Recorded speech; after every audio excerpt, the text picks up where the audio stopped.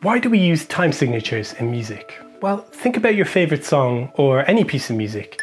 How long does it take you to listen all the way through? If it's a Beethoven symphony, it will take you up to and sometimes above a whole hour. And if it's a regular pop song, it'll usually take about 3.5 minutes. That's because music exists in time. And time signatures tell us how that time is broken up. The time signature of a piece of music will also impact how we feel the music and how we break the music up into bars, which can also be called measures. In this video, I'm going to show you a simple formula you can use to unpick any time signature you might be presented with in a piece of music. Time signatures are represented as two numbers stacked on top of each other. The top number shows us how many beats. For example, if the top number is 4, then we have 4 beats in a bar. If it's 6, we have 6 beats in a bar. If it's 27, we have 27 beats in a bar. It's super uncommon though, I should probably just edit that out. But you get the idea. Top number tells us how many beats. Doesn't matter what number it is, that shows us how many beats. When I say bar, by the way, I mean the number we count to before going back to 1 and repeating. So for example, if we've got 4 on the top, we'll count to 4. 1, 2, 3, 4. 1, 2, 3, 4. 6. 1, 2, 3, 4, 5, 6. 1, 2, 3, 4, 5, 6. So when I say bar, I mean the number we count to before going back to 1 and repeating. Now, onto that pesky bottom number.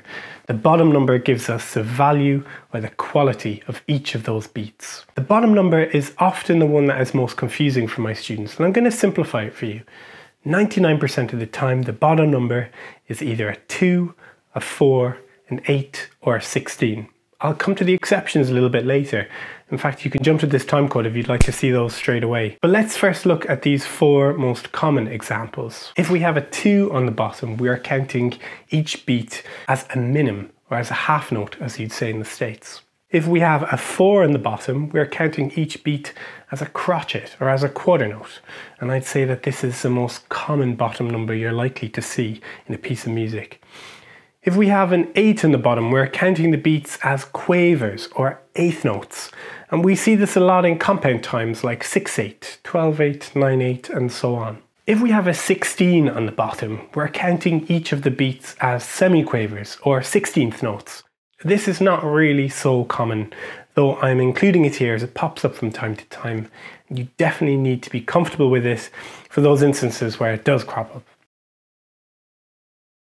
In this time signature, which is 4/4 time, probably the most common time signature that you'll encounter, the 4 on the top tells us that we have 4 beats, and the bottom number tells us that each beat is a crotchet or a quarter note. So 4/4 is 4 crotchet beats per bar. If we change the bottom number to an 8, we still have 4 beats in a bar, but each beat has a quaver value. So it will be 4 quavers per bar.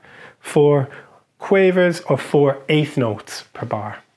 If we swap it out for a 16, we would have 4 semiquavers or 4 16th notes in a bar. Now, if we replace that 16 with a 2 on the bottom, that would mean that we have 4 half notes or 4 minims in every bar. So my formula is look at the bottom number first, identify what the value of each beat is going to be, and then apply it to the top number. When we can't divide the top number of a time signature evenly by 2 or 3, things start to get really interesting. We call these irregular time signatures. What if we take the time signature 7/8? Let's look at the bottom number first, 8. This tells us that we are counting in quavers or eighth notes, and that is the value of each beat. The top number 7 tells us there are 7 beats, so 7/8 means that we have 7 quaver beats in every bar. What about 5/4, the same formula?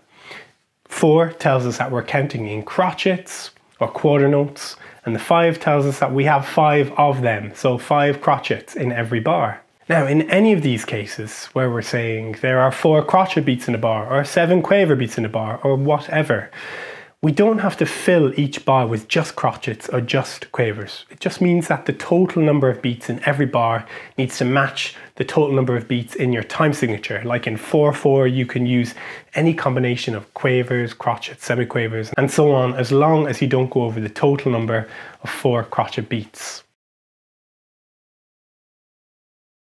Now to the exceptions. So remember we discussed 4/4 being the most common time signature. Well, sometimes in music you might see a sign that looks like this. This is called common time, and this implies 4/4 time. In fact, it's exactly the same as 4/4 time.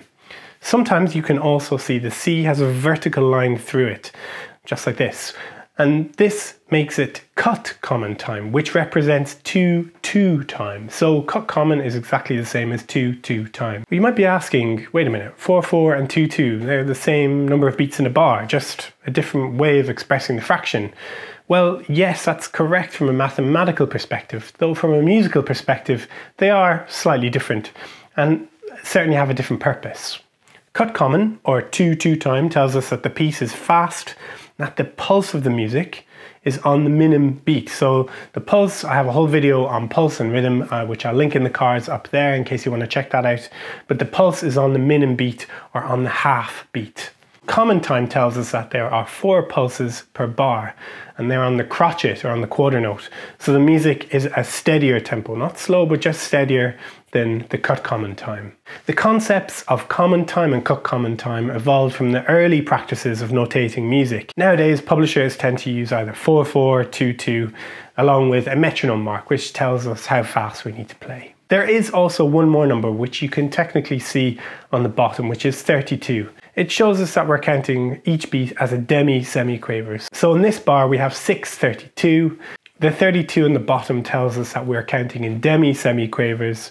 The top number tells us that there are 6 beats, so 6 demi-semiquaver beats in every bar. As I said, this is super rare, and the most common numbers you'll see in the bottom are 4 and 8. So I hope that this video was helpful, and as always, don't hesitate to ask me any questions in the comment section down below. And if you enjoyed this video or if you found it helpful, make sure to give it a thumbs up, and you can subscribe to my YouTube channel for more music related content. I have some documentaries and other music tutorials you might find interesting. Thanks so much for watching, everybody, and I'll catch you in the next video. Bye.